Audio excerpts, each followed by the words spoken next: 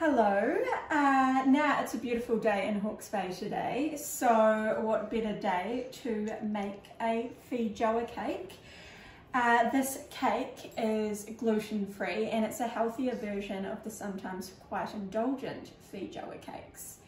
Now, if you're wondering, what is a feijoa? Well, let me tell you, because feijoas are quite scarce out of Australia and New Zealand. A native fruit to South America, these are them here, very high in vitamin C.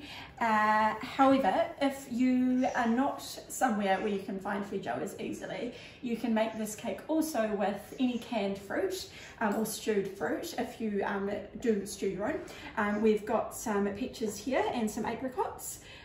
If you do use another fruit, just make sure you drain the fruit well before adding the mixture to the cake. I'm obsessed with feijoas, so very excited to make this cake. Should have also mentioned this cake is super easy to make, so a great one to make with the kids at home or for yourself, because it's all made in the blender here. Essentially, you just put the wet ingredients in, the dry ingredients in, whiz it up, pop it in the oven, then you're done. So to start, preheat your oven to 180 degrees bake, and then for this cake we'll need a ring tin. So this is a ring tin. If it's not non-stick, add some baking paper to the bottom like I've done here. Doesn't have to be pretty, as you can see. So you will need 4 large eggs at room temperature, a quarter of a cup of cashew butter or almond butter. So I've got almond butter here. The reason for using cashew or almond is they have a more subtle taste than peanut butter. You can use peanut butter, it can just be quite overpowering and take over that feijoa flavour. You will of course need the star ingredient, which is 1 cup of feijoa pulp here. Keep in mind, if you have frozen feijoas and you are defrosting them to put in the cake, again, you'll need to drain the excess water that is accumulated when freezing. We've got 1/2 cup of melted coconut oil here as your fat. And additionally, for the dry ingredients, we've got 2.5 cups of ground almonds here, also known as almond flour. Now, if you don't have ground almonds, you can just use normal almonds that haven't been roasted, whiz them up into the food processor until fine, and you'll get your own almond flour, often a little bit cheaper that way too. To add a little bit of sweetness, we've got 1/2 cup of caster sugar here, or coconut sugar. Now, if you've just got normal granular white sugar in your pantry, no issues. All you need to do is whiz that up in the food processor, and then you'll get a caster sugar there, which is just white sugar with a finer crumb.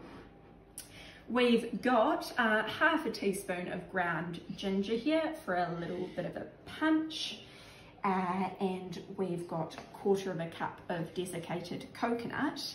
And then finally, now this is optional, we've got 1 teaspoon of baking powder. Now I say that is optional because without that, this cake is usually quite dense and more of a dessert cake. But if you want a little bit more of a rise, add the baking powder there. Righto, let's get whizzing.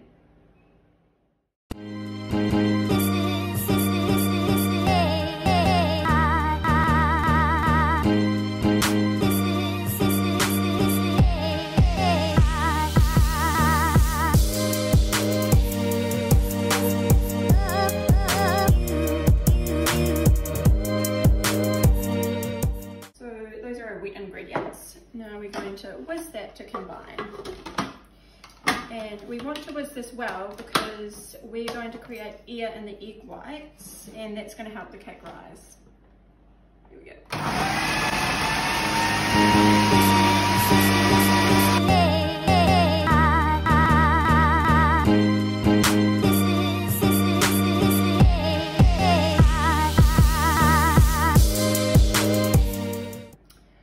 So whiz that for a good minute or two to create that air in the egg whites. Now we'll add our dry ingredients.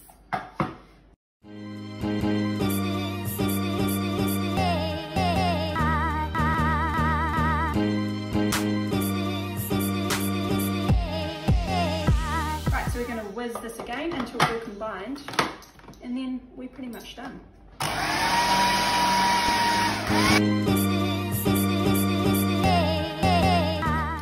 If you've got some stubborn coconut on the side there, as I can see, grab a spatula. Don't have a spatula on me, and just scrape it down the side to ensure you get all that goodness mixed together. And now we're going to pour into our prepared tin. Yes.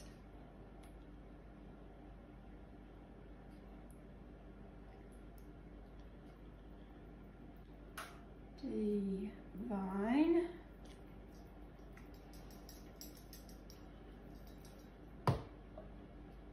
Again, spatula, quite necessary there. And now we are going to bake the cake for about 35 minutes, or until the cake bounces back slightly when touched. And a cake skewer, when inserted, should produce a cakey mixture, not a wet mixture. But make sure it's cakey, not dry, because we want the cake to be lovely and moist. So let's pop her in.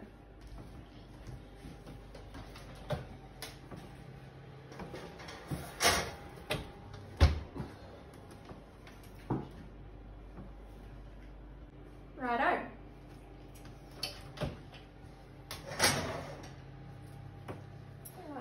Divine.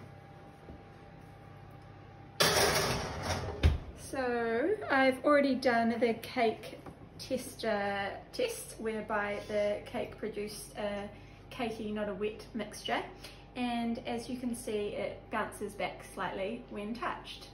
So cool the cake for 10 minutes in the tin before removing and transferring to a wire rack to cool completely. What I love to do while the cake is still warm is to squeeze some fresh feijoa juice over the cake for extra moisture, or a bit of honey if you're that way inclined. So this is my feijoa cake.